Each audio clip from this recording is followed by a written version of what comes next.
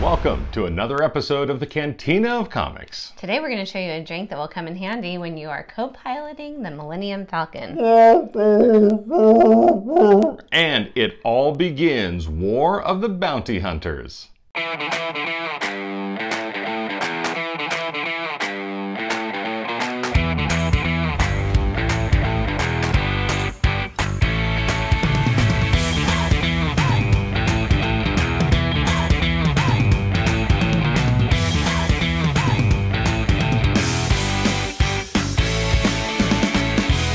Welcome to another edition of the Cantina of Comics. I'm Matt. And I'm Kristi. And today we're going to show you how to make the Wookie Woo Woo! Or how would,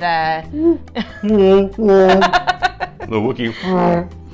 All right, so what do we need to make a Wookie Woo Woo? First, we're going to put some ice in our glasses. Okay, that seems pretty easy to do. I think I could even do that. You probably could do that.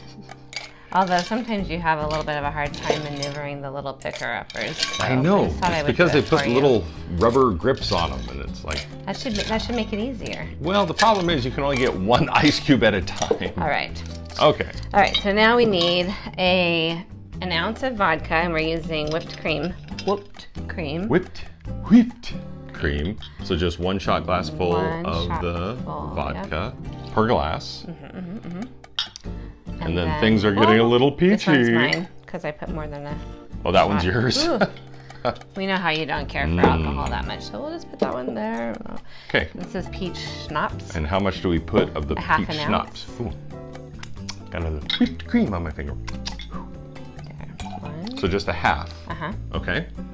And then 4 ounces of the cranberry juice. So I would not measure it. We don't have a 4-ounce shot glass, do we? That could get a lot of people in trouble. Yeah. So probably just to like where it starts to get smaller. Okay, say when. Stop. Oh, that doesn't seem like a whole lot. That doesn't seem like 4 ounces. Okay, you can do more because you know you'll want more. I want to thin it out a little bit. Okay, but and not as much for yours. I'll tell you when. Okay, how's that? Okay, that's good. No. That's good. Just a little bit more. We want to make sure it tastes like the Wookie Woo Woo. Okay. So that looks good to you? All right, so just 3 ingredients basically. Your vodka, your schnapps, and your cranberry juice. And then a lime wedge to fall off the side. Lime wedge? Because basically that's what it's going to do. Okay, so I'm going to try. What are you going to do, fancy? Whoops, Bloop. there it goes. Timber. Okay. Okay, so 3 ingredients, very simple to make, and it looks like it's a refreshing summertime drink, perfect for the 4th of July. Oh. And it's red. And it's red, and well, it's red and green. Yeah. You got one of the 3 colors. Okay, so this is a Wookie Woo Woo. Ready? You ready? Clink.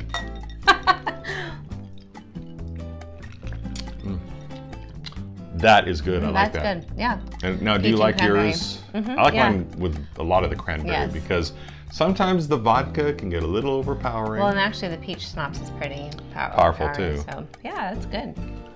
I think that's a good balance. I think mine has a good balance of the cranberry and then mixing of the alcohol. Yeah. Well, that is very nice. That's a Wookie Woo Woo, perfect for your Independence Day weekend. That's exactly right. All right. Well, coming up, we're going to talk War of the Bounty Hunters next.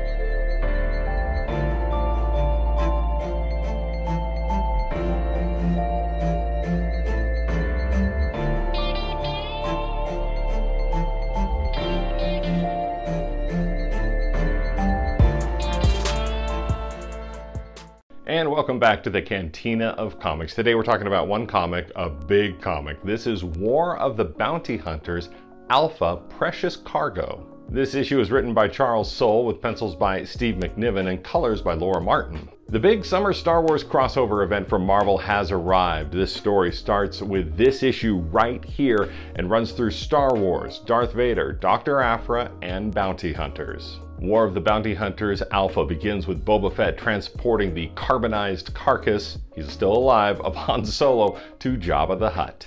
But of course, nothing is ever simple, as the carbonite matrix Han is frozen in is unstable. So Boba Fett makes a pit stop on Nar Shaddaa to visit a basilisk doctor named Raygon. Boba Fett doesn't happen to have the credits necessary to pay the good doctor to stabilize Han Solo, so he heads out to the fights on Nar Shaddaa to take out the current champion, Weirman Lictor, who is a giant spider creature?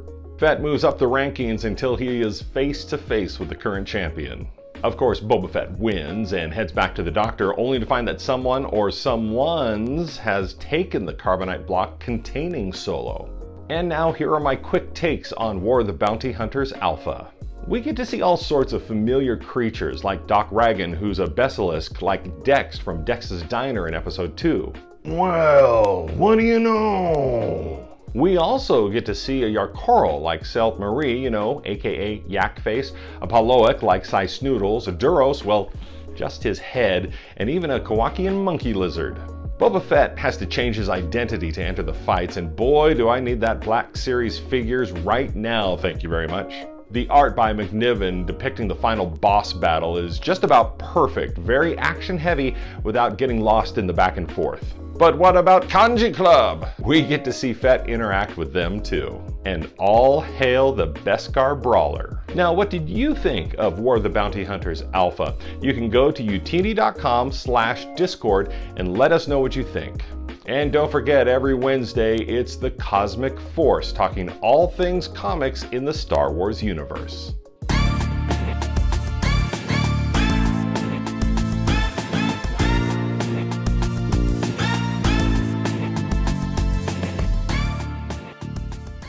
And welcome back to the Cantina of Comics. Wasn't that War of the Bounty Hunters issue Crazy. Awesome? It was crazy. It was insane. It was yeah, insane. Mind blown. All right, so we just made a Wookie Woo Woo, and we were fortunate enough to meet some Wookiees in real life. Wookiees, yeah. You can tell your story. I'll tell my story first. This was at one of the various Comic-Cons, and I got to meet Peter Mayhew. It was pretty special. Of course, Chewbacca is one of those type of characters in the Star Wars universe that pretty much everybody loves. Right. You know, he's the faithful companion.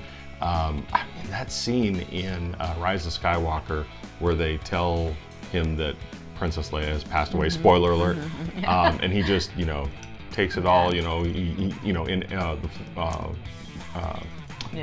I'm trying to think of that one movie, it was episode 7, The Force Awakens, there it is, where he comes and gives Princess Leia a big hug, and walking carpet and all of that, so there's a special connection there. But a lot of people love the character, and of course that was brought to life by Peter Mayhew, who just really did a great job interpreting Chewbacca, and then he really, held the banner high for Chewbacca. He was a great ambassador for all Wookiees all over the place and for the Star Wars brand. Would you say he was an ambassador of Kashyyyk? What? My wife with the Kashyyyk reference? Ba-boom! Microphone drop. Nice. Okay. So then a couple years ago, we also got to meet Eunice Swardamo. And who kind of took over in Force Awakens. He did all the the physical stuff. The scenes where Chewbacca was sitting down was Peter Mayhew, but then he took over the role completely, 100% in The Last Jedi and then The Rise of Skywalker. Right, because Peter's health was kind of declining. Yeah, when we met Peter Mayhew, he had just undergone double knee surgery. Oh, that's right. To knee replacement surgery, but his health was on the decline, and then he passed away, which was unfortunate. But Eunice really took up the mantle. Yeah. So Eunice was quite the character. He's quite the character. He's a funny guy. In one of his panels, and he was saying that I believe he was actually selling insurance at the time, but also teaching basketball or playing basketball. Playing for the national Finnish basketball team. Because he's like 8'20". So. Yeah. So they got a call that they were looking for a 7-foot-tall, blonde-haired, blue-eyed basketball player for a movie in Hollywood, and that was. I wonder what role that could be for. The guys, yeah. So that's how he got involved. But so actually, I put together a little bit of Wookiee trivia. Whoa! Yeah. Wookiee trivia. So I'm gonna see if I can stump you. Please have something on Life Day on there. Okay. Okay. So, how did George Lucas come up with Chewbacca? Because of his pet dog. He basically based it on his dog. Okay. We named the dog Indiana. Right, after Indiana Jones. Well, actually, Indiana Jones, yeah, that's where he came up with the idea for the name. But also because the dog was a co-pilot often in the he would sit in the car so, as George would drive around town. Good job, good job, Matt, good job. Thank you, I got one. Ding! What nationality is the name Chewbacca? What nationality? Oh, like Earth nationality? Tunisian? Nope. Nope. Russian.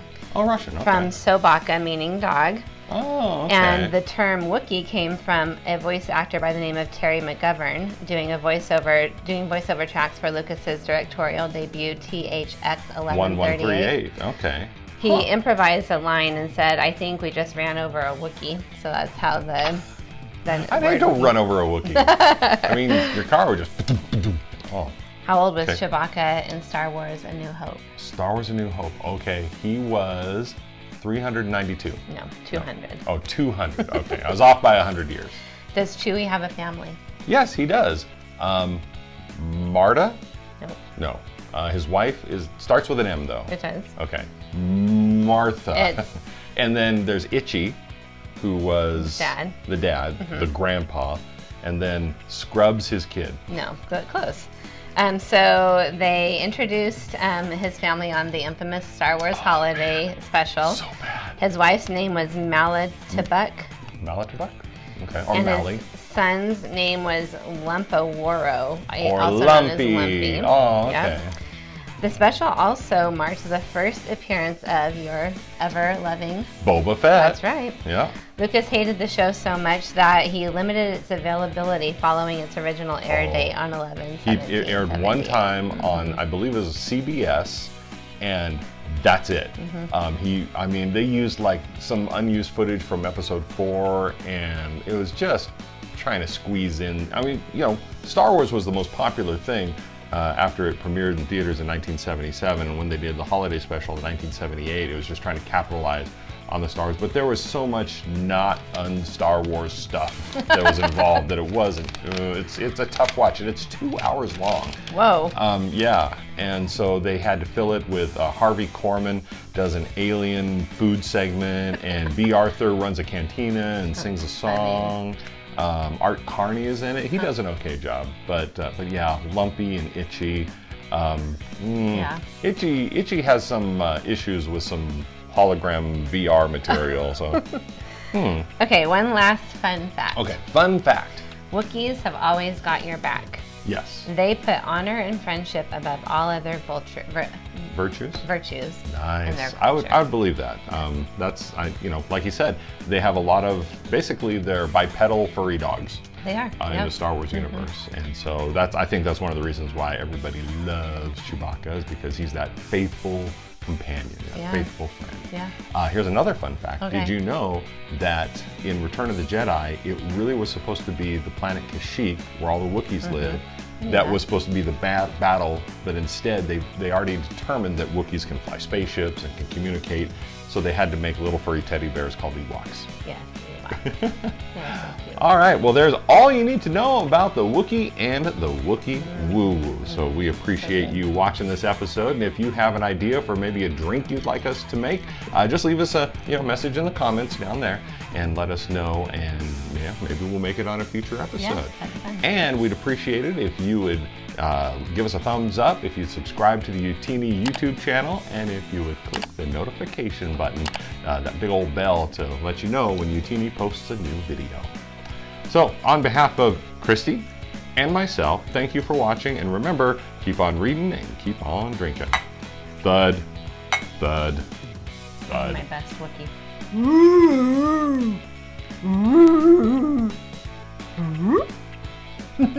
That is delightful.